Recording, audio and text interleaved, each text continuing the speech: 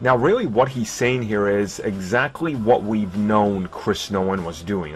When he took on Batman, he had no interest in it. Cool, he was saying this, and I didn't think that was anything for you, right?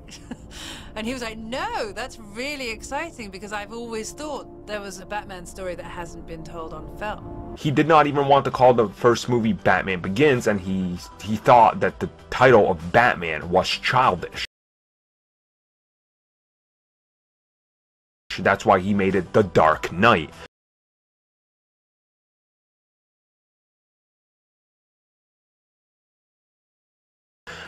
He didn't want to portray it in this darker, dingier city that looked like Gotham the way it does in Batman Begins. He wanted more of a Chicago look.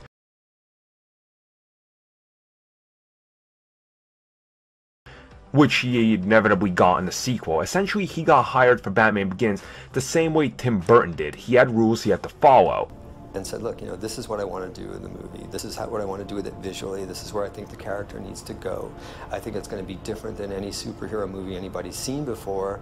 And what I really want to do is take that genre and embrace it as a real film genre. I immediately started talking to them about the origin story.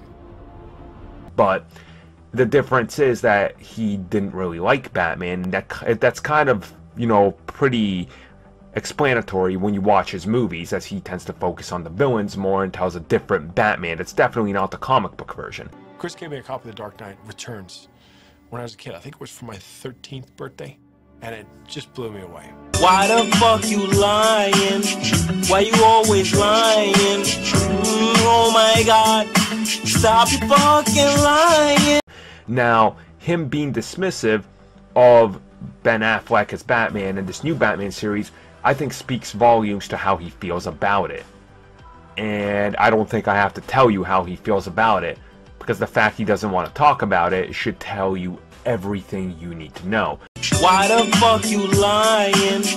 Why you always lying? Oh my God, stop fucking lying.